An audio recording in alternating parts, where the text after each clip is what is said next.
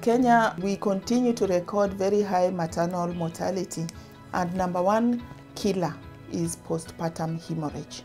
Maternal mortality around the world has somewhere between 350 and 500,000 women that will unnecessarily lose their life in the next 12 months, and at least a third of those will be from postpartum hemorrhage.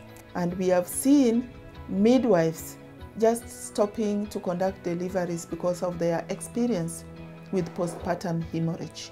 It's something that you don't want to remember as a nurse or as a midwife. And more so when you look at the body going and you know this is something we could have prevented. So when we asked ourselves, how can we honestly respond to the number one reason that women die in the community from pregnancy-related causes? It was very difficult. We discovered that in the Western world that there's something called a uterine balloon. We bought 20 of these devices, and we discovered they're single use only.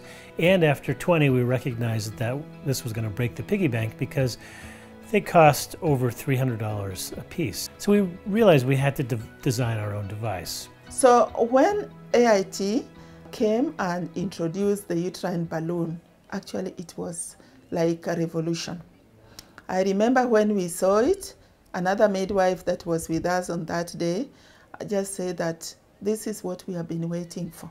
Our first uterine balloon was designed specifically for the package that we rolled out in South Sudan for maternal newborn child survival.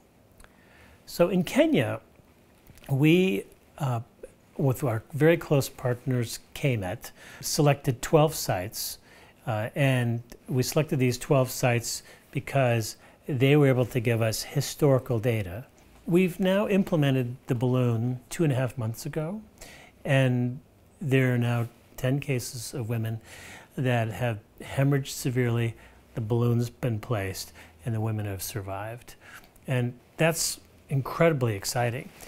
From the cases that we have collected so far, we have really good stories to share about the uterine balloon. The recent one came from Siaya. So this lady who came to us, she went ahead to deliver comfortably, but immediately after the delivery, within like 10-15 minutes, when the placenta was delivered, she started pouring, just developed a very bad PPH. So she was pouring and pouring. We did everything that's conventional. We ensured the bladder was empty. We did uterine massage. We gave all the oxytocins, nothing. We have a protocol in Kenya that we use for PPH management, but there are times when all these fail. All these fail, and you just see stars. You just get a blackout as a midwife. So while the woman is going to the next referral site, what do we need to do? Traditionally, the midwives could put a fist, hold on the abdomen, the uterus, and the fist like that, and ensure that that pressure, you are helping to facilitate the uterine contraction. This kit uses a catheter and then has a condom tied to the end of that. And then using a syringe, essentially a device that has 60 cc's ability to push water into the catheter, we are subsequently able to put this balloon up inside of a uterus and then blow it up with water. One of the areas of great concern is, would there be too much pressure that it potentially would rupture a uterus?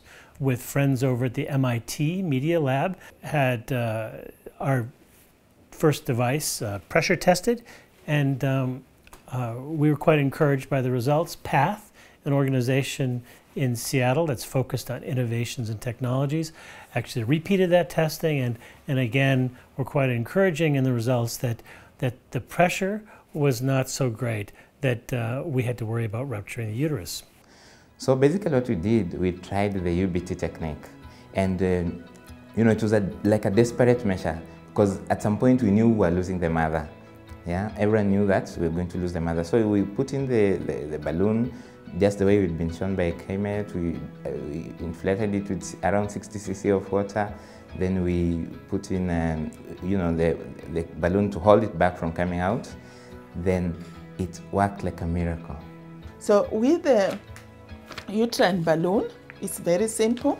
We have already costed it, and this is only including the package is 500 Kenya shillings.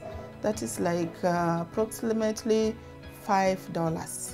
So when we met the Minister of Health and shared the stories from the field, they are willing and ready to partner with KIMET and AIT, and we roll it nationally and document the results from the field.